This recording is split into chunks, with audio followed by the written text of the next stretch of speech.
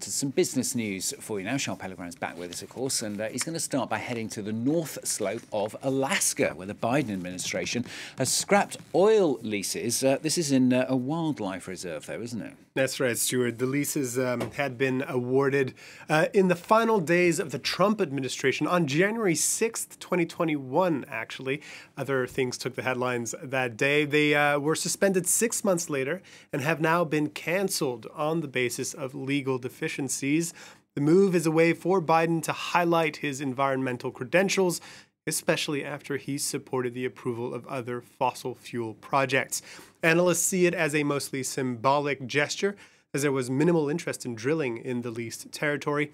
The Biden administration has both pushed to curb use of fossil fuels with aggressive decarbonization targets, but also urged oil producers to boost production in order to reduce high energy prices. Well, this confusing tightrope walk is in evidence in Alaska, where the White House approved the $8 billion oil drilling Willow project to ConocoPhillips a few months ago, and now has scrapped oil leases in the Arctic Wildlife Refuge, in addition to setting new rules to prohibit oil and gas leasing in about 40% of Alaska's National Petroleum Reserve, another protected space in northern Alaska. All in all, there are 8 billion barrels of recoverable oil in the Arctic Wildlife Refuge. U.S. reserves, as a point of comparison, stood at 44 billion barrels at the end of 2021. Got some more energy news for you now. A planned strike on 2 large liquefied natural gas sites in Australia has been pushed back by a day. That's right. This says talks between operator Chevron and unions have been extended. The series of work stoppages over pay and conditions were supposed to start this Thursday, but workers have delayed action until 6 a.m. Friday Perth time. It's midnight in Central European time. Concerns over the strike have pushed up natural gas prices in recent days. Chevron's 2 plants in West Australia account for more than 5% of global liquefied natural gas capacity. Markets time then, Charles. What's happening on the markets?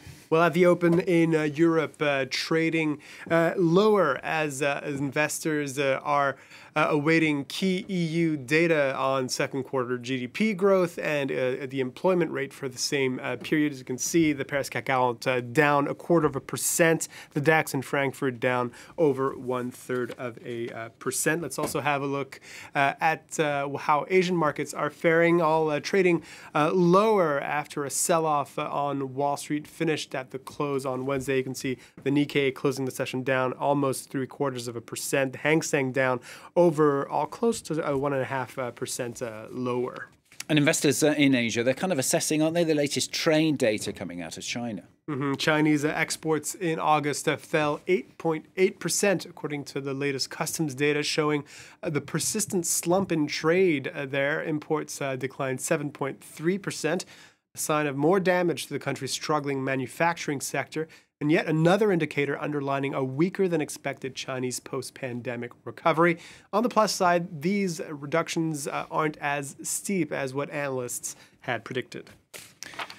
Now let's cross to the other side of the Taiwan Strait now, where the annual Semicon conference is taking place. It's a very important event for the semiconductor industry, which is undergoing some pretty huge changes for decades. Production was concentrated in East Asia, but the trend now is more towards bringing supply chains closer to their final markets in order to reduce dependence. Our Taiwan correspondent, Lucie Barbazanges, spoke about this trend to people inside the chip industry.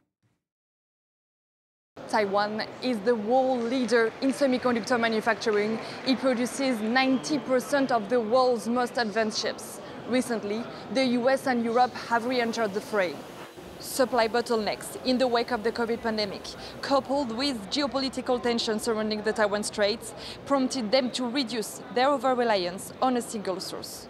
Taiwan's industry leaders don't seem to be alarmed by the trend. Moving production abroad actually increases the overall semiconductor costs. So what needs to be considered in the end is a resilient approach in terms of security. Yes, this does involve a more local approach, but at the same time it raises costs, so there will still need to be a certain degree of balance. Taiwan is ready to participate in this relocalization drive. TSMC, the Taiwanese semiconductor giant, has announced it will be opening factories in Europe, in the US and in Japan. The expertise is Taiwanese and the transfer will not happen easily. I believe that the know-how will remain in Taiwan, so in fact the possibility for TSMC to open factories in Europe, Japan or the United States is primarily an opportunity rather than a threat. So they are obviously attentive to what is happening. They will see if it creates obstacles to their development, but in fact they transform these obstacles into opportunities for them to find new niches or new market segments that they address less effectively. The investments that TSMC continues to make in Taiwan, in its factories and in research and development, is still much greater than overseas. No panic yet for the Taiwanese chip industry, which expects to remain a global leader. That's Lucie Barbazanges, our correspondent in Taipei, reporting there. And that's the end of the business wrap-up. Thank you very much. I'll Pellerin, our business editor there.